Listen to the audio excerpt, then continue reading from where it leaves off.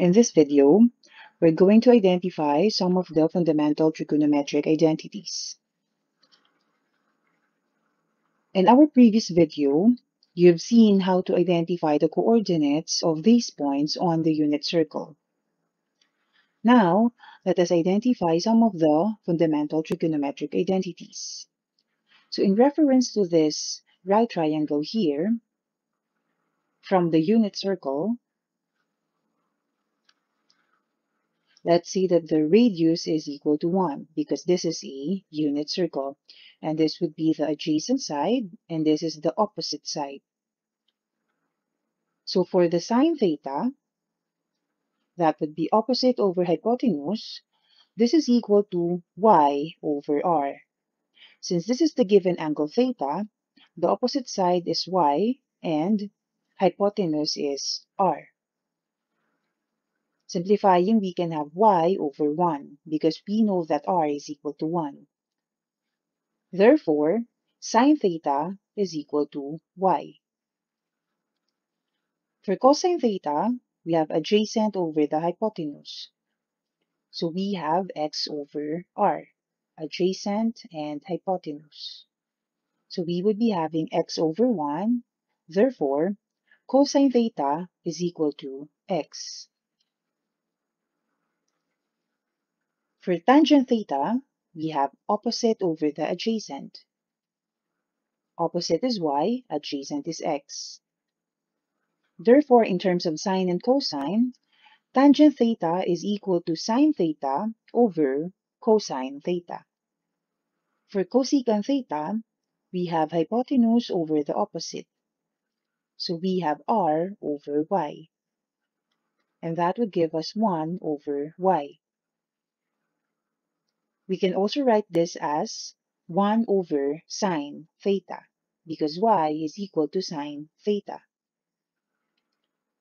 For secant theta, we have hypotenuse over the adjacent.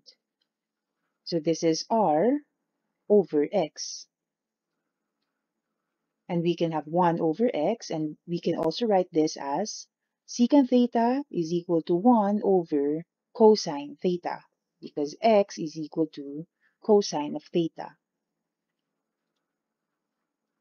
Cotangent theta is equal to adjacent over the opposite. So we have x over y. So in terms of sine theta and cosine theta, we have cosine theta divided by sine theta. Fundamental trigonometric identities can be divided into several groups. These are the reciprocal identities. So we have cosecant theta is equal to 1 over sine theta. Secant theta is equal to 1 over cosine theta. Tangent theta is equal to 1 over cotangent theta. Also, we have sine theta is equal to 1 over cosecant theta. Cosine theta is equal to 1 over secant theta. And cotangent theta is equal to 1 over tangent theta. We also have quotient identities. So tangent theta is equal to sine theta over cosine theta. And cotangent theta is equal to cosine theta over sine theta. Another group would be the Pythagorean identities. So first, we have the sine squared theta plus cosine squared theta is equal to 1. So by Pythagorean theorem, from this right triangle, we can have x squared plus y squared is equal to r squared. By substitution, we can have x as cosine theta and y as sine theta. And then r is equal to 1. Simplifying, we can have sine squared theta plus cosine squared theta is equal to 1. Now, how did we get 1 plus cotangent squared theta is equal to cosecant squared theta? So from this equation, we can multiply 1 over sine squared theta to both sides of the equation.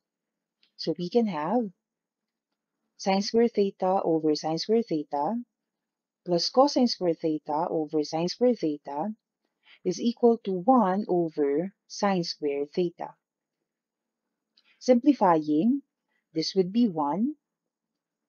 cosine squared over sine squared theta is equal to cotangent squared theta by quotient identities. And 1 over sine squared theta is equal to cosecant squared theta by reciprocal identities. Let's see again from this equation, sine squared theta plus cosine squared theta is equal to 1. Let us multiply the equation by 1 over cosine squared theta. So we can have sine squared theta over cosine squared theta plus cosine squared theta over cosine squared theta is equal to 1 over cosine squared theta. So simplifying, sine squared theta over cosine squared theta is equal to tangent squared theta by quotient identities. Cosine squared theta over cosine squared theta is equal to 1. And 1 over cosine squared theta is equal to secant squared theta by reciprocal identities.